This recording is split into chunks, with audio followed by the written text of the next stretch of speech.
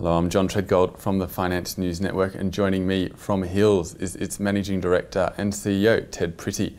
Ted, welcome to FNN. Good afternoon, John. You've just released results for the first half of 2015. What were the highlights and what were some of the lowlights? The highlight of the period was the underlying net profit after tax for the half, which was 9.5 million. And the fully franked dividend we've declared at 2.1 cents a share.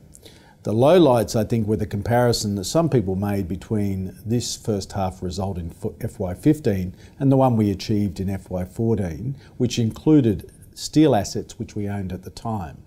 Now, if you net those out, we've actually had a very solid performance, and we sold those steel assets for $80 million and sort of paid down our debt. So it's a bit disappointing that the market didn't understand the difference between the two halves. And what contribution did acquisitions have on the first half? In our core business, the revenues were largely flat on an underlying basis, period on period. But the acquisitions, which we had the benefit of in this half, accounted for an increase in revenues of 11%. Now, your stock was heavily sold on the release of the first half results. Were you expecting this? What do you intend to do to reverse this trend? And would you consider a share buyback? I think the situation with the results was this confusion around first half 14 against first half 15, and so that was disappointing. We were disappointed with the sell-off because we telegraphed to the market as late as November last year that these 12 months would be challenging due to the significant decline in the Australian dollar, and we import a great deal of that product. So we've seen a decline of about 20% in the Aussie dollar, but we've been able to pass some of that on through price increases and also cost cutting.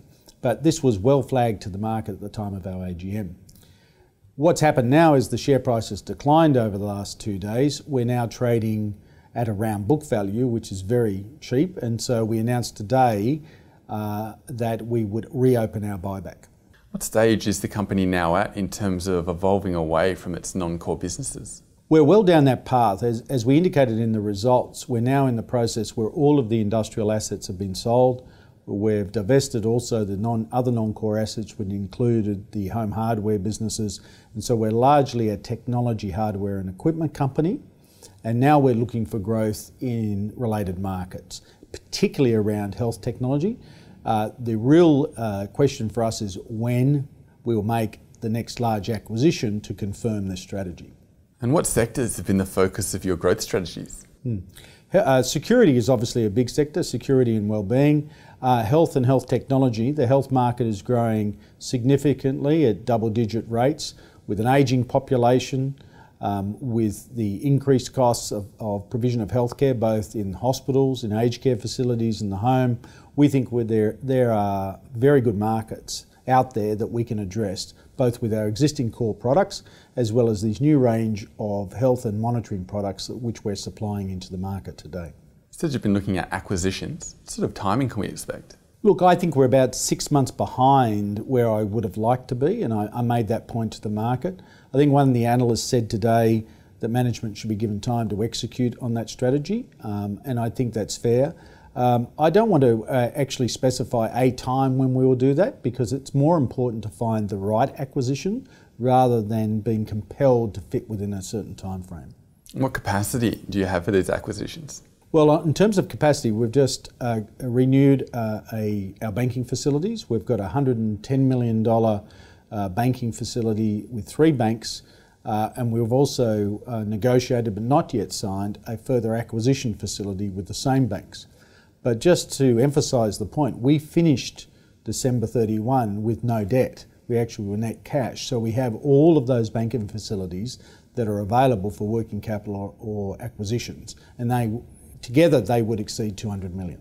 You've stated a preference for transactions offering high returns. Does that entail exposure to risk?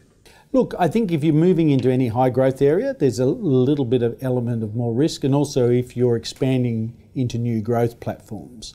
But at the end of the day, if we were to lever the balance sheet again, we want to buy businesses with high growth profile and characteristics, and we'd like to buy solid earnings as well. So you will find us focusing in that healthcare area on the businesses that have those particular characteristics. You've revised your forecast NPAT target for FY15 to between $18.5 million and $19.5 million. What's driving this, and what do you intend to do? Well, look, with the Aussie dollar down in the high 70s, which is about 20% where it was 12 months ago, we are under a somewhat of pressure in terms of the products we're importing today. That's driving, to a large measure, the reduced guidance for the year. Having said that, economic activity, as confirmed by the Reserve Bank, is at a lower level than people anticipated, thus the recent rate cuts that we've seen in the economy. Unless we see more federal and state infrastructure and commercial development, it is probably going to be a tough 12 months for us. And we've flagged that to the market in November. I still think that's the case, and I suspect that most companies in the Australian market at the moment are nervous about the prospects of the economy over the next 12 months. Finally, what do you see are the fundamentals of the business that you think investors should focus on? The fundamentals are very simple. The restructure is complete. The balance sheet is clean. We finished December with no debt in a positive cash position. We have ample banking facilities for acquisitions. We are still forecasting a net profit after tax of 18.5 to 19.5 for the full year. We are carrying a little bit of overhead to support potential acquisitions. We don't believe that we should reduce that in any significant way, but we will make some cost adjustments if we need to, if those acquisition opportunities are delayed. Ted Pretty, thank you for the update from Hills. Thanks very much.